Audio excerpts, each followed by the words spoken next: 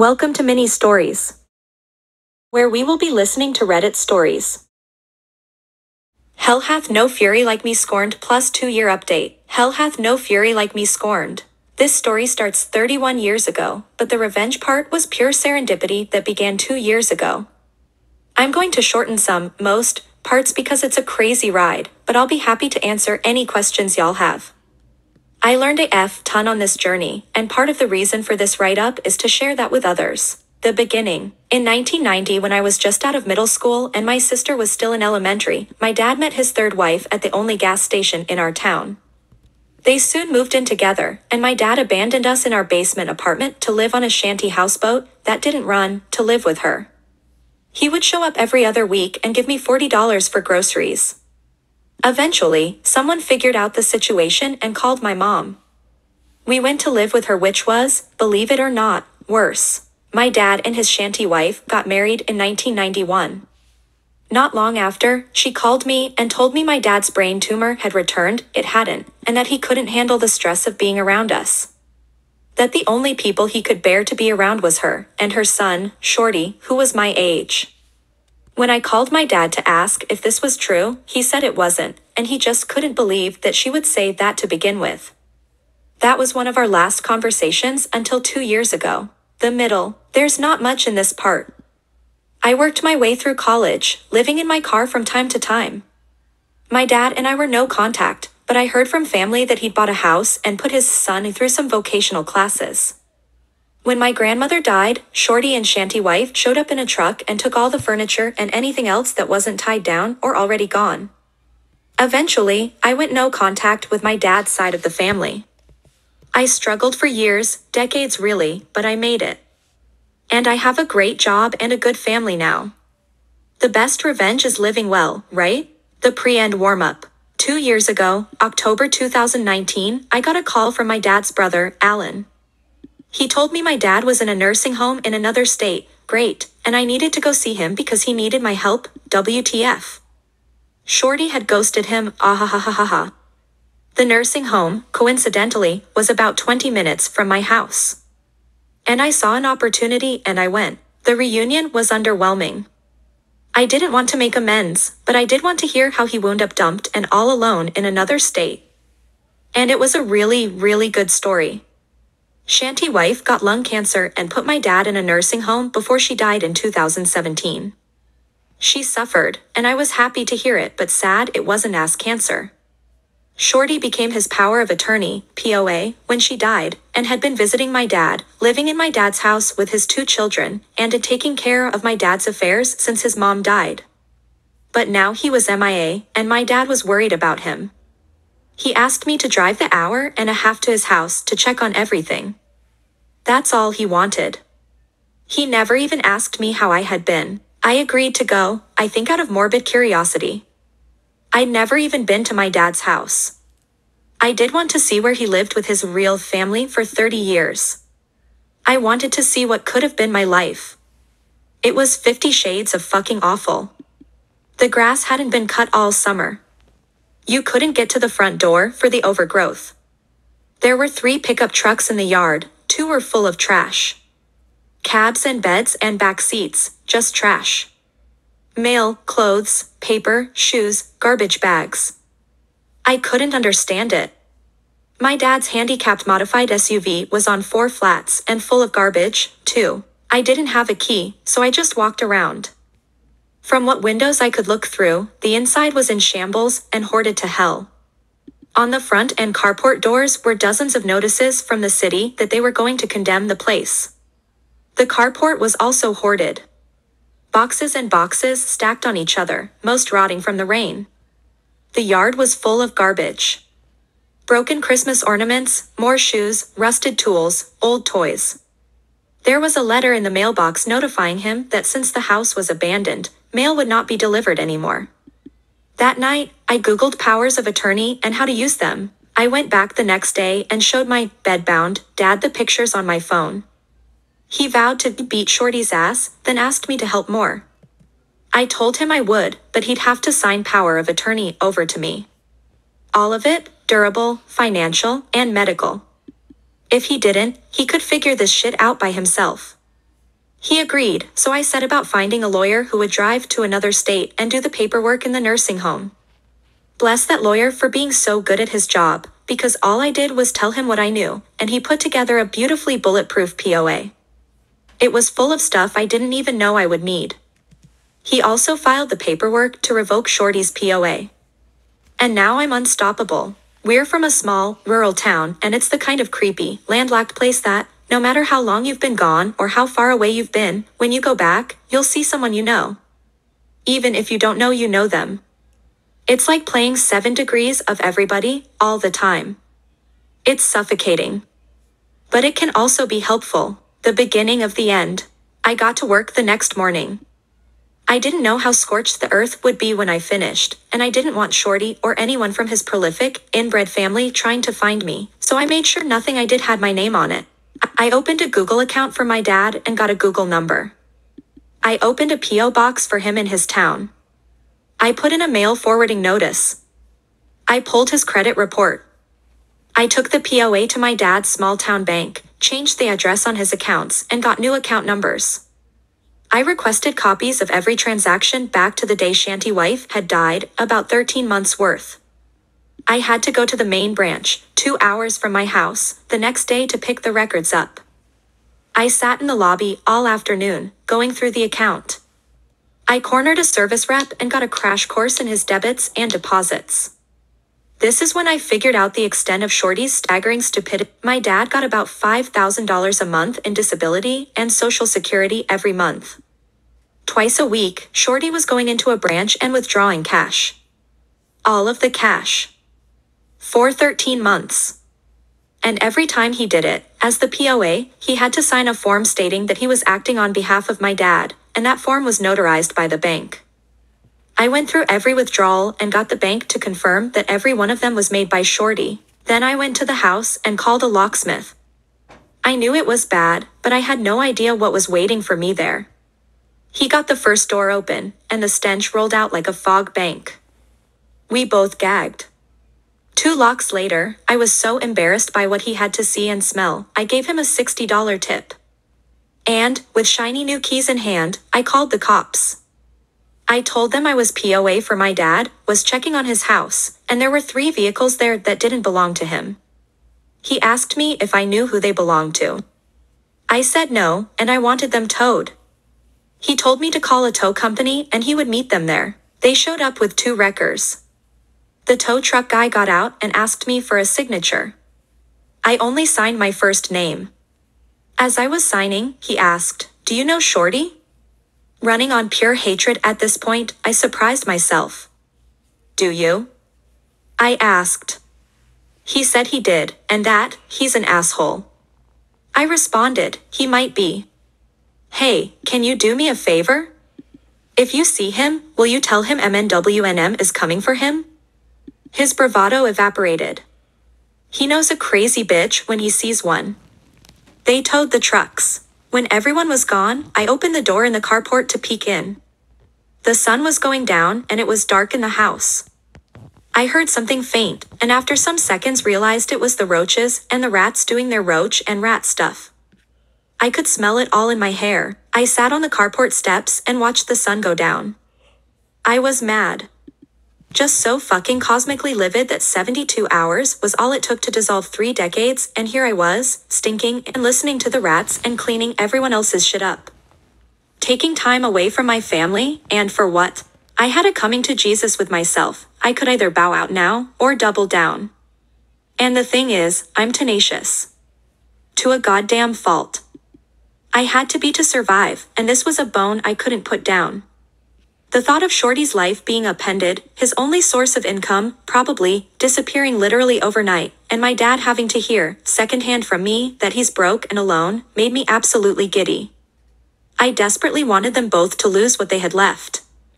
So, I decided I was going to triple dog down. That night, I Googled restraining orders, and it was surprisingly easy to get one. I went to the courthouse in my hometown, went to the clerk's office, and told her I needed a restraining order. I filled the form in at a rickety little table while I was there.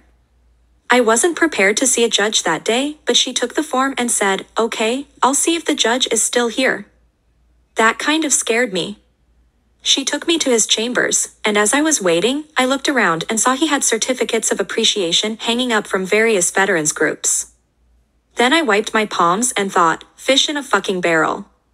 He asked about my dad's stint in the Marines, and about the DoD office logo on my sweater. I'm a contractor. He read my form and granted the temporary order. I would have to go back for the permanent one, where Shorty would be able to argue against it.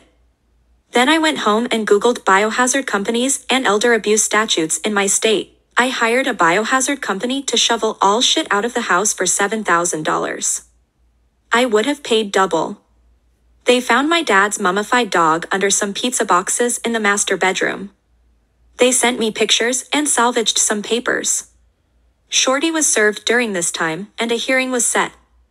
I got to work collecting and documenting shit.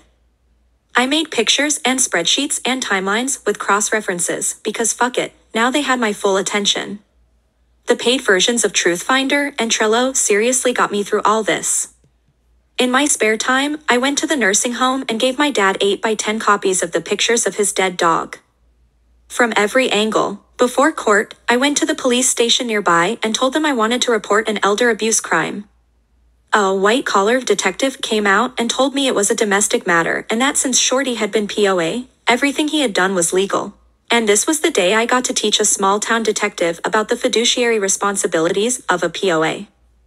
Thanks, Google. I handed him a copy of the statute with the applicable sections highlighted. Then I handed him a thick folder with bank statements, pictures of the hoarded house and dead dog, a copy of my dad's credit report that showed he was tens and tens of thousands of dollars in debt, and a spreadsheet listing every cash withdrawal with a running total of the stolen amounts. The grand total was just over $130,000 in cash. That's not including the lost value of the house or the credit cards he opened and used. I told him he could keep that folder since it wasn't the only one I had. Then I told him I would wait for a case number, and I sat down. He came back about 30 minutes later and apologized, said I had a case, and gave me a case number. Then I headed over to the courthouse. This is the end. There were other people there and I had to wait my turn. And while I was waiting, that stupid motherfucker schlepped his sloppy ass into the courtroom, by himself and obviously, literally, non-metaphorically, dirty. His shoes were untied and that turned my giggle box over. Then it was our turn and we stood up. The same judge asked me some questions, asked him some questions, and asked me if I had any proof. I had a very thick folder of it. The judge asked me if I had gone to the police. Well, yes, sir, I have. Do you have a case number? As a matter of fact. The order was granted, permanently and for life, but not before the judge halted proceedings and told Shorty he needed a lawyer. Someone told me that the courthouse would have a copy of my dad's DD-214 discharge papers, so while I was there, I got a copy of those, because why not? I also used my POA to take Shanty wife off the deed to the house. That way, if my dad died and it went into probate, Shorty had no immediate claim. I also went and got copies of my dad's birth certificate and Shanty wife's death certificate. Technically, stepchildren can't request that info, but the clerk who waited on me recognized my dad's name and told me she lost her virginity to my Uncle Alan in the 60s, and went to my grandparents' funeral. So I got all the forms I wanted. Shanty wife left my dad $50,000 in life insurance. About $35,000 of that was left since Shorty was spending my dad's money and not his mom's. So I opened an Ally account and transferred every penny over. Then I set up recurring transfers for the monthly deposits. At any given time, there was no more than $100 in his account. I also found a house flipper that paid me enough for the house to pay off his mortgage. That's the thing about probate, there's nothing to fight over if there's nothing there. And I made sure there was fucking nothing there. My dad died thinking he still owned a house. Speaking of which, this is about the time I found my dad's life insurance policies. They were up to date, and Shanty wife was the beneficiary. My POA didn't allow me to change beneficiaries, but it allowed me to assign them, and since Shanty wife was dead, there was technically no beneficiary. This is where the death certificates came in handy. I assigned my sister and me as beneficiaries. Irrevocable, too, which means that the only way to change that is for my dad and me and my sister to agree. I kept my dad in the dark about all this. The only thing he ever really knew about was the restraining order and his dead dog. I found out that he had purchased the gravesite next to Shanty wife and wanted to be buried next to her. That was just never going to fucking happen. I googled national cemeteries and found out he qualified to be in one since he was a disabled Vietnam-era veteran. So I arranged for that, instead. All the cherries on top. My dad died in June this year and I was there. He's buried in a national cemetery far away where no one will ever go visit him. The only obituary I ran was on the funeral home's website and that only for insurance purposes. I wrote it as vague as possible. There was no service. His urn is purple, the color he hated most. I got a call in August from the prosecutor's office in my hometown. The lady on the other end is married to my first cousin because of course she is. That's how it fucking works there. Shorty was arrested just after midnight on July 1st, was still in jail, and had been arraigned on felony elder abuse charges. He's facing 10 years in FMETA prison. She told me not to expect the trial anytime soon, as it can take up to 3 years for that to happen. I told her that was awesome since the uncertainty will hopefully haunt him. And after all that, he's still got prison to look forward to. He lost his kids. He lost his dad. I'm spending his mom's cancer money. He lost his free house and trucks. He has no credit and will never be able to get any sort of decent job and will, hopefully for a long time, not be able to find a decent place to live. And I sleep like a fucking baby. Edited to add pictures that I scattered throughout the thread, with some extra bonus pictures, picture links in description. Update, 2 years later, Hell Hath No Fury Like Me Scorned, Part 2, Felony Boogaloo. Hello, r/pro revenge. A couple of years ago, I posted a revenge story involving my stepmother Shanty wife, my stepbrother Shorty, and my dad, who is now resting in a purple urn. Well, I finally have an update. To recap, Shorty, my stepbrother, was my dad's power of attorney and had heinously abused his position, stealing a very large sum of money. When I got involved, I got a restraining order against Shorty, filed charges, took over my dad's care, and exacted some sweet revenge in the process. I was warned by the court's victim's advocate, who is my first cousin because that's how it is in that town, that bringing Shorty to trial for what he did would take a very long time. She was correct. In the meantime, I monitored Shorty's online activities.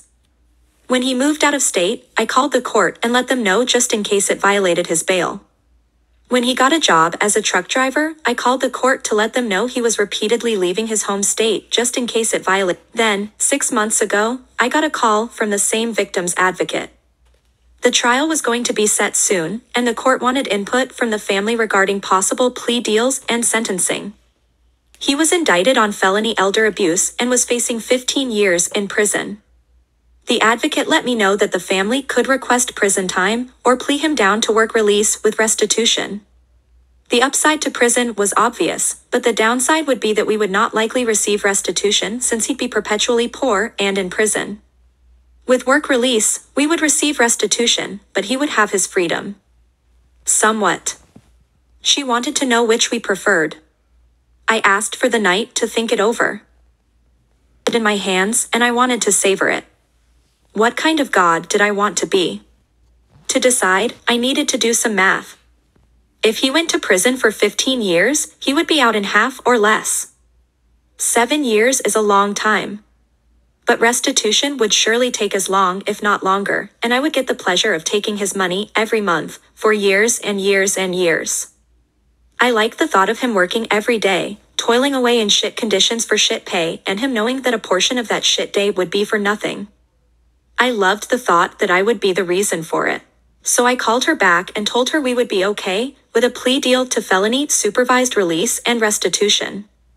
I didn't hear anything further until last week, when the advocate called me again to let me know he'd accepted a deal. The deal: he plead guilty to felony elder exploitation, 1st degree. He received 15 years, split and suspended, which means he won't serve any jail time. 2 years will be on felony work supervision, where he'll have to call into his parole officer every day and be drug tested almost as frequently. After that, he'll be on regular probation for up to 5 years. The judge will schedule check-ins with him to ensure he's paying restitution and meeting the requirements of his work release and parole. The restitution: he has to pay back $130,539.39. He was ordered to pay $300 a month beginning January 1st, 2024. My math gamble paid off. It will take him 36 years to pay that back at $300 a month. If he misses a payment, he will go to jail. I will be in his life for decades, taking back from him bit by bit what he stole. So I think that's going to be it. I've done everything I can do, apart from being there to catch him if he violates the terms of his release. Thank you for reading this tangled web of revenge. I hope it warms your heart for the holidays. Thanks for watching. If you like this video, like, comment, share, and subscribe.